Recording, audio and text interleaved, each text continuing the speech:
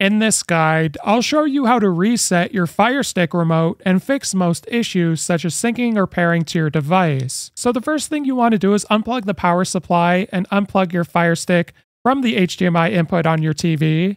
And with your remote, press and hold the menu button, the back button, and the left button for 15 seconds.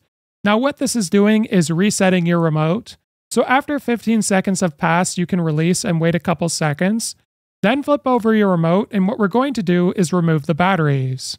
So after you've removed the batteries from your remote, what you want to do now is plug in your Fire TV stick back into your TV and back into the power supply, and then you can put the batteries back into your remote. Now you may get a prompt on screen indicating no remote is detected, and what you want to do with your Fire Stick remote control now is tap on the home button. Now you may notice in the top right corner a blue light's flashing indicating it's paired. You can also try spam pressing the home button, or you can press and hold the home button for 10 seconds until the light on the top of your controller starts flashing, indicating it's connected. Now mine's yellow since mine's already connected, yours should be blue, indicating it's paired to your Fire TV stick. If this guide was helpful, like and subscribe, and we'll see you in the next one.